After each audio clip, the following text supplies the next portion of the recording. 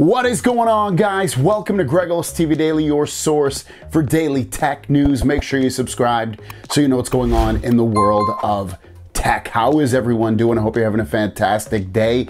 We don't have a lot of news today or a lot of questions, but what we do have is a very exciting story, and then we have also an exclusive Q&A with somebody at the end of this. So with that said, let's jump into our only tech news story of the day, and it has to do with a new competitor to the Galaxy Z Fold line. And this potentially could be a Z Fold killer because it beats it, especially the Z Fold 3 anyway. It beats it in a lot of categories, at least from preliminary rumors and things that are coming out. And this phone, just to let you know before we dive into it, will be launched, aka talked about, by Vivo on March 28th, which is Monday. So a couple days from now, we will know everything about this phone, but stuff's starting to trickle out. And let's just talk about what this phone is all about. So first of all, it's supposed to have a very, very similar design to a Galaxy Z Fold 3. And when we look at these photos right here, you can see that the camera makeup and the front display, there will be on the top there will be a camera on top of the display, not underneath the display on that front side. And then you have the camera cut out right there, a little, squared off or rectangular look to it with the circular design for the four cameras there. Looks like it's gonna be Zeiss camera lenses as well. And this is a photo they also released on Weibo, the Chinese social networking site. And they're showing off two products here. One of the products is their Vivo X Fold, and then the other one is a tablet that they're also releasing. But the tablet, whatever, there's a million tablets and there's not a lot of folding phones still yet. But when we also dive into this, some preliminary information that's coming out about this is that the phone will be called the Vivo X Fold, like I mentioned. It'll also reportedly feature a 6.53-inch cover display, which is larger than the Galaxy Z Fold 3, and an 8-inch inner display, which is also larger than Galaxy Z Fold 3, and it will be Quad HD Plus resolution and 120 Hertz refresh rate, which matches what you get on the Galaxy Z Fold 3. Under the hood, the phone is supposed to be powered by a Qualcomm Snapdragon 8 Gen 1. Obviously, that'll probably also potentially be in the Galaxy Z Fold 4, but they're supposed to be getting the Plus version, which would be better than this. It would reportedly pack a 4600 milliamp battery and 80-watt fast charging and 50-watt wireless charging, both which completely destroy what you get on the Galaxy Z Fold 3. Ultrasonic fingerprint sensor as well on the Vivo folding phone. So that's the one thing that probably turns me off about that phone, is an under display fingerprint sensor. I'm not hugely into that. I like it on the side here. It's so accurate and comfortable to use.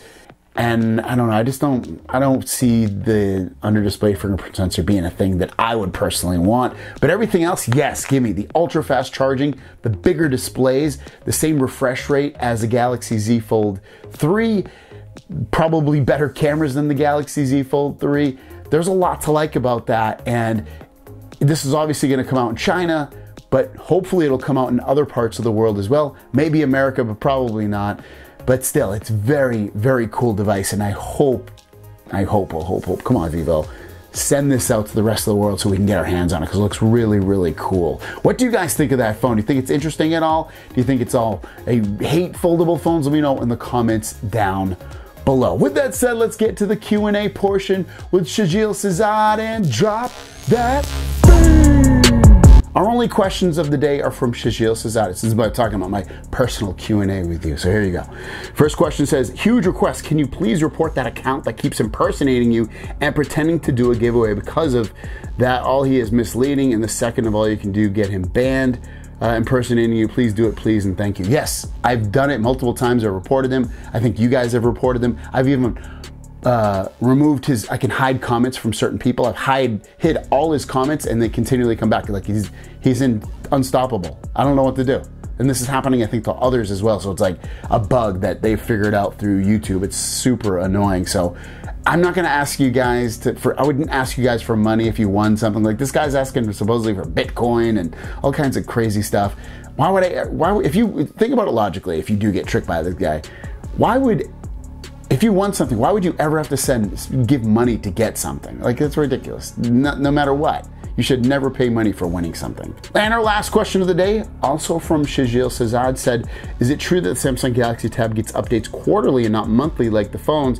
My Tab S7 is still stuck on December update, been 3 freaking months. Yes, from what I know, it's quarterly. I'm not sure why they do that. Maybe because it's manpower, in terms of like they don't have the manpower to do these every quarter, or every month I should say. So I think that's why they probably ultimately do it every quarter, because why wouldn't they give us quarterly, monthly updates? It seems ridiculous, but I gotta put it down to dollars and cents is why they don't do it. Thank you so much, guys. If you have a question, leave it in the comments down below with the word question. And it's funny how life works out.